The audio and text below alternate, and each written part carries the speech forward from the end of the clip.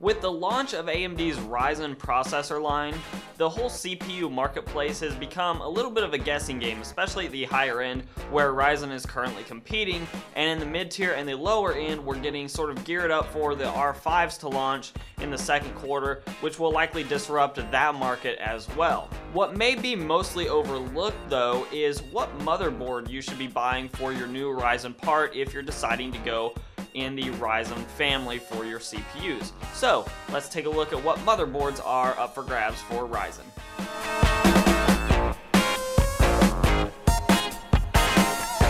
Now, if you are just setting up your Ryzen PC, right now as of March 12th, the market is somewhat hard to get a hold of just because there are so few boards actually available right now. Now, obviously, there are several boards here that are being manufactured and will be actually on the market soon, but you'll notice a lot of back order buttons and auto notify buttons, and that's not limited to just Newegg either.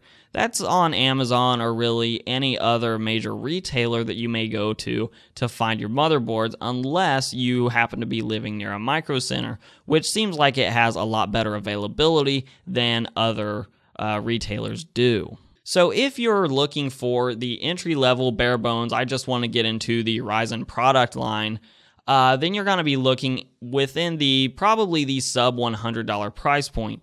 Now, I would avoid the Gigabyte micro ATX board here because going with a full ATX board will give you a little bit better expandability down the road. Also, components will be a little bit more spread out, so you won't run into quite as much heat issues with the motherboard itself, though that hasn't been really a big factor in my testing anyways. But within the about $100 price point, you really have three options that are available right now. There's an ASRock $90 board, a B350 board, an Asus Prime B350 board, and a Gigabyte B350 board. And really, you're just going to be looking at the consumer reviews of these boards, as well as considering your own past experience. I, for example, have always liked Asus's implementation of UEFI. I find it very easy to use and very clean, so if it were me, I would just go ahead and buy the Asus Prime B350 board. However, if you had a good experience in the past with a Gigabyte board or ASRock boards, and really enjoy your experience with those, then by all means, at that point, really, it's a toss-up. It's personal preference, unless there is a major board problem that is repeatedly coming up, which is where the reviews come into place. So just make sure you do your good background research there and select the board maker that is right for you. It's worth pointing out as well that B350 does support Crossfire configurations with graphics cards. So if you are running AMD Crossfire, maybe you have a pair of RX 480s, for example, then B350 is probably right for you and will support that dual GPU configuration. However, it does not support NVIDIA's SLI implementation. For that, you need an X370 board. Now, if you are looking for an X370 board, I hate to tell you, first of all, you're pretty much out of luck with availability online. Unless you live near a micro center, you're going to be waiting for a while. Now, the X370 boards, to me, are split into two different camps. There are the extremely high-end ones, like the ROG Crosshair 6 Hero from Asus, and there are the cheaper ones, which you can find, like the ASRock Fatality X370 here, for about $150. If you are a normal consumer that is building your computer on a budget, I highly recommend buying a lower-end X370 board, maybe like the Asus Prime X370, which I've had great luck with, by the way. It's running in my own system, and take that extra money that you save by not buying the most expensive motherboard in the stack and invest it in a better graphics card, or maybe more RAM, or some other thing like storage that you can actually tangibly benefit from.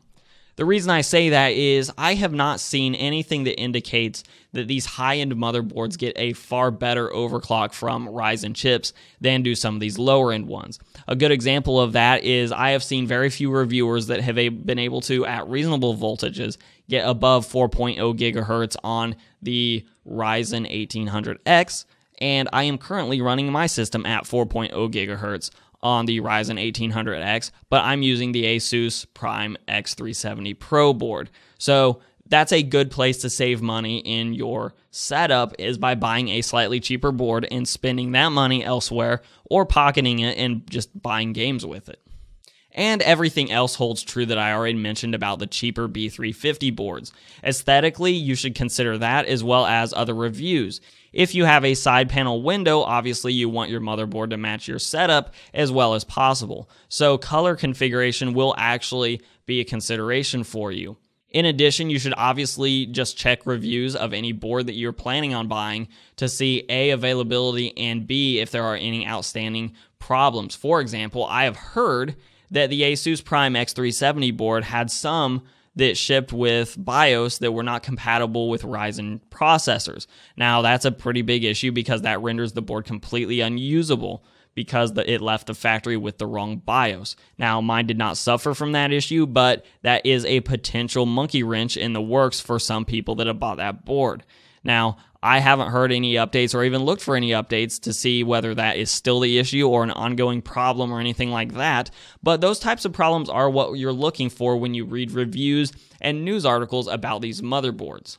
As with any purchase involved while building your PC, make sure to just do your due diligence. That will serve you best. Nothing I say will be able to convince you to buy a specific motherboard, because I have had my hands on one and I cannot reasonably compare it to a lot of other motherboards on the market, whether it be B350 boards or X370 boards. So you are best served by just doing as much research as you really can or reasonably can, and then come up with a very informed consumer choice.